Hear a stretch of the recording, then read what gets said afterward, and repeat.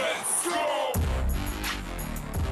Swagger, a relatively new term. This ain't no win one for the Cupid. This to whoop some ass.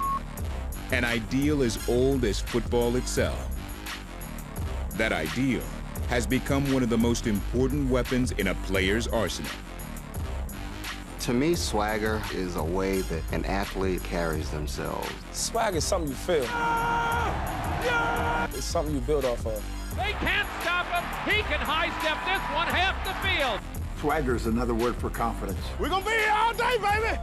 I like this kind of party. I wish everybody had swag, but everybody doesn't. I'm gonna put that swag on for you, all right? Swagger to me is walking out on a football field knowing you're gonna win and knowing you're gonna kick somebody's you-know-what. Oh, it looks so good!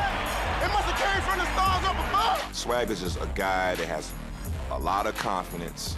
You can see it in the way he walks, you can see it in the way he talks. More importantly, you can see it in the way he plays. Spectacular play by Torrey Holt.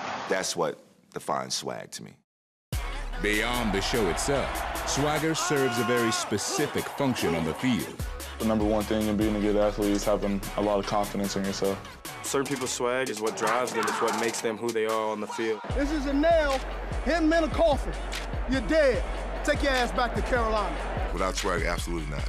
No, you can't win. You step into the huddle, you say a play.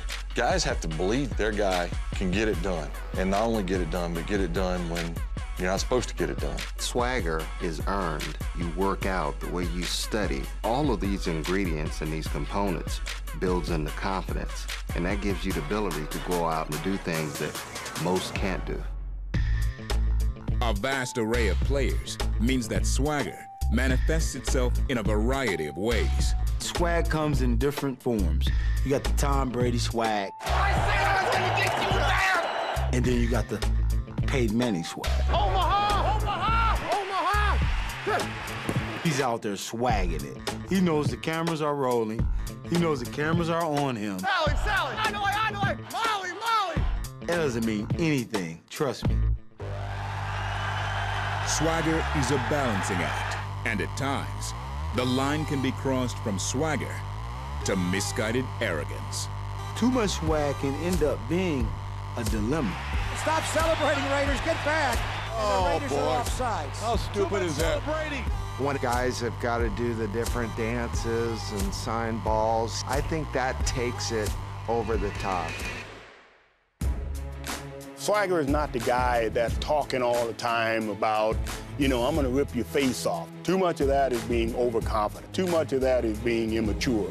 True swag means true confidence, knowing yourself, knowing your abilities, and execution.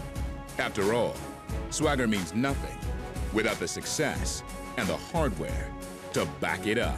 What I think is really important is when a team has that knowing that they're good and they know that they can carry out what's asked of them. Most great teams own that, and most great players own that. That's a very, very powerful thing to have.